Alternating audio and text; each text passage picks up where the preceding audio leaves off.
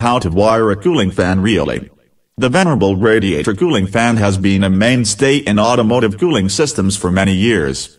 Gone are the days of the fan clutch, except in certain applications.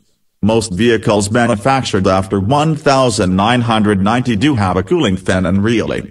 A relay is used due to its ability to absorb voltage spikes and shorted circuits. Relays are strong components with many years of being put to the test. The value of this section is to inform you of how to wire an entirely new cooling fan relay in the event that your fan motor of relay box has been damaged beyond repair. Oftentimes the fan motor is no longer available and a new universal fan motor is needed. Here we'll show you how to wire the cooling fan relay in a single and dual speed configuration. For drivers in cold climates the slower cooling fan speed is desirable. We should also mention that for our explanation we'll be using a cooling sensor switch. Cooling fan switch closes the circuit to engage the cooling fan when the optimum temperature is reached. The cooling switch, also sold in a universal format, is used to trigger the relay coil and actuate it as such. In turn, the relay activates the cooling fans. Only one cooling temperature switch is needed for the entire systems to work. Finally, cooling fan switches are sold in various formats, such as ground feed or pass-through. The pass-through is a simple switch or a screw-on sensor with two wires coming out.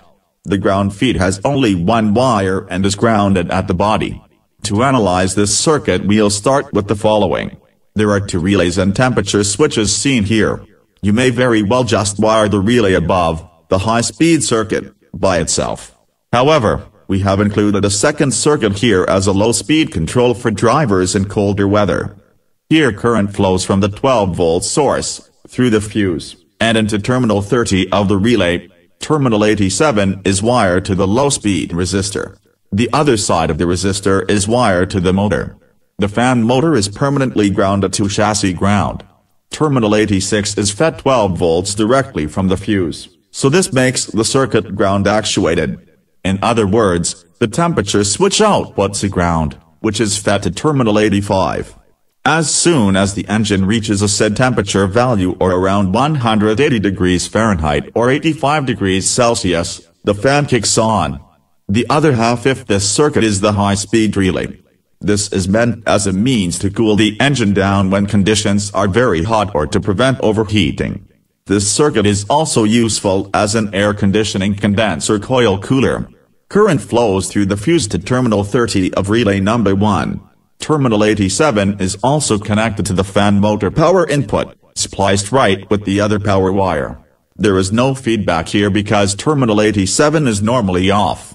Terminal 86 of relay 1 is connected to power at the fuse. Terminal 85 is where the trick is. Terminal 85 is connected to one side of the temperature switch. The other side of the switch goes to the output of the other relay. In this configuration one relay feeds the other as a backup. If the second relay or the low-speed one goes defective, then relay 1 does not work. The second leg of the high-P temperature switch can also be connected to ground to make it independent or to an air conditioning ground output to work when the AC is turned on.